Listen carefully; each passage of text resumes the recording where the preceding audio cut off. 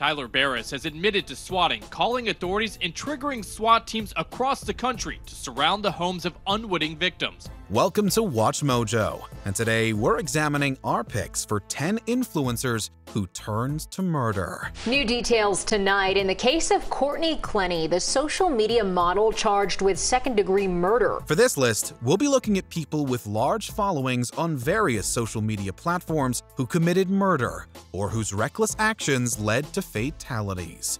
Have you heard of any of these cases before? Kelsey Turner. If you're not familiar with the name Kelsey Turner, she was an Instagram and magazine model, also known as Bad Barbie. Kelsey was spending mad dough, but I never really knew what her source of income was. But those close to Thomas knew exactly where the money was coming from. She and child psychiatrist Thomas Burchard connected via socials. However, after years of funding her lifestyle, Burchard wanted to end their relationship. This, along with text messages Turner found on his phone about discussions of having her kids taken out of her care, caused her, her boyfriend John Logan Kennison, and her roommates Diana Pena to fatally act in 2019. I warned him on Saturday when he was there that, maybe you ought not wait till Monday to come home. They violently attacked the doctor and left the 71-year-old in the boot of Turner's car. In 2023, Turner accepted an Alford guilty plea and received a sentence of 10 to 25 years, while Kennison got 18 to 45. Turner agreed to a plea deal and negotiated a sentence that avoided trial. That was back in November. She acknowledged that prosecutors could prove second-degree murder. Pena provided evidence against Turner and pleaded guilty to accessory. Claire Miller. Specializing in lip-syncing videos and skits on TikTok, teenager Claire Miller had a respectable following on the platform. But that would all change after what happened on February 22, 2021. Now, this incident happened early this morning at the Miller home on Clayton Road in Manheim Township. In the early morning, Miller fatally stabbed her disabled sister Helen at their family home in Pennsylvania. She then called the police and admitted her terrible crime. Officials say the girl's parents were asleep during the incident. This is shocking and tragic. It's not the kind of thing we would expect in our neighborhood. It's very quiet and peaceful, and obviously a tragedy like this is sad news. After they arrived at the scene, they arrested the teenager. Disturbingly, thousands of followers flocked to Miller's TikTok account and subscribed before it was removed. In 2023, Miller, after waiving her rights to a trial, pleaded guilty but mentally ill to the crime. She was arraigned this morning, denied bail, and transported to Lancaster County Prison. As such, she was sentenced to jail for 12.5 to 40 years. Taleb Hussein. Better known as Lems, Taleb Hussein is a rapper who's brought in millions of views for his music videos through the YouTube channel Link Up TV. Swaggered off when I walk through, my set tight like small shoes. But he's been inactive for several years. And the reason for that? Hussein's currently serving a 26-year sentence for killing 30-year-old Przemysław Gołomowski over a reported drug dispute.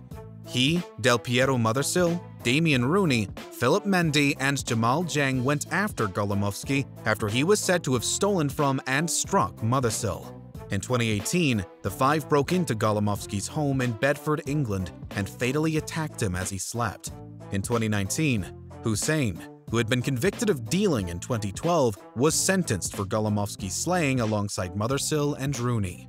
Mendy and Jeng were sentenced to manslaughter and received 12-year sentences. Cameron Herron.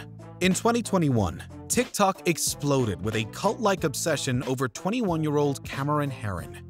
At the time, he was appearing in court after causing the tragic killing of 24-year-old Jessica Reisinger Robinault and her infant daughter 3 years prior. May 23rd of 2018 was such a catastrophic day. Herron had been street racing at over 100 miles per hour in Tampa, Florida when he struck the two. Many fan pages spawned on social media, with comments, for example, calling Herron too cute to face jail. Hashtag Justice for Cameron Herron and Free Cameron would trend on Twitter and TikTok. Herron's attorney denies he or his client's family had anything to do with it. Herron's own TikTok account amassed over 2 million subscribers after he went viral. But not long after, all his personal social media accounts either went dark or were deleted. Herron was sentenced to 24 years in jail. In 2022, his appeal to reduce the length was rejected by a judge. A judge ruled he will not receive a sentence reduction after receiving a sentence of 24 years in prison for the 2018 fatal crash on Bayshore Boulevard. Casey Viner. In 2017, Twitch streamer Casey Viner, who operated under the name Vaporizer, got into an argument with Shane Gaskill, who went by Miracle after the two lost a bet while competing in Call of Duty World War II. That this incident began because of an argument between Casey Viner in Ohio and Shane Gaskill in Wichita when they were teammates playing Call of Duty. As things got heated, Viner threatened Gaskill with swatting, where a fake emergency is called in at someone's address, sending armed police. Gaskill, not taking it seriously, sent his address. Viner then contacted Tyler Barris, who had a history of swatting and a criminal record, to make the call to authorities. Federal documents show Gaskill previously gave Viner an old address, and Viner asked this guy, 25-year-old Tyler Barris from Los Angeles, to swat him. However, Gaskill hadn't given him his current address, but an old one. The police were sent to Andrew Finch's house, who had nothing to do with the situation. He was fatally shot by cops. Finch's family now wants the police department held accountable, while prosecutors in Kansas hope Barris's stiff sentence sends the message that swatting is no game. In 2019, Viner received a 15-month sentence, Gaskill got 18, and Barris acquired 20 years. Brandon Clark. In 2019, Instagram influencer Brandon Clark got in touch with Bianca Devins, who had a bigger following. By July, the two were going to a gig together, but as they returned to Utica, New York, an argument sparked between them. According to Utica police, Clark and Devins, who met on Instagram, were coming back from a concert near New York City a couple of weekends ago when they got into a fight. Then, Clark viciously and fatally attacked Devins. He even took pictures of the grim crime and posted them online, which quickly spread on numerous platforms. Some believe he released the images to shock people, while others think he had hoped to gain fame. Clark, with a self-inflicted injury at the scene, was arrested, and his social media profiles were shut down by the platforms. After having pleaded guilty and then attempted to withdraw it, he was convicted of murder in 2021 and sentenced to 25 years in jail. Brandon Clark did speak to Bianca's family. He expressed remorse. He said he's sorry. He didn't know who he was that day when he killed her and that she did not deserve this. Trey Sessler. In 2006, Trey Sessler started his channel as Mr. Anime, before changing it to LensCap Productions. He grew a passionate following as one of the first channels to review anime and video games on YouTube. Soon, his content took an odd turn. It's Mr. Anime, or you can call me Trey. You can call me the guy that does the video game reviews, you can call me the guy that does all the gun stuff now. He filmed skits many found uncomfortable and showcased an obvious fascination with firearms. In 2012, at his family home in Waller, Texas, he massacred everyone inside, ending the lives of his mother Rhonda, father Lawton, and brother Mark, who appeared in Sessler's videos. The thing about my family is I would protect them with my life. At the same time, if anyone was going to hurt him, it was going to be me. He also had plans to attack the nearby Waller High School, where he graduated years before. But after sitting in the school's parking lot, he changed his mind. Sessler was eventually arrested at a friend's house. He pleaded guilty and was sentenced to life in prison without parole. Life in prison without parole for Sessler and no chance of an appeal is about the closest thing to closure the town is likely to find. So has justice served you? I don't know how to answer that. Randy Stair. In 2007, Randy Stair, aka Andrew Blaze, created a skit channel, Pioneers Productions, on YouTube and teamed up with other creators. But by 2015, he changed his style as his obsession with the show Danny Phantom took over his life, and he created the channel Ember's Ghost Squad.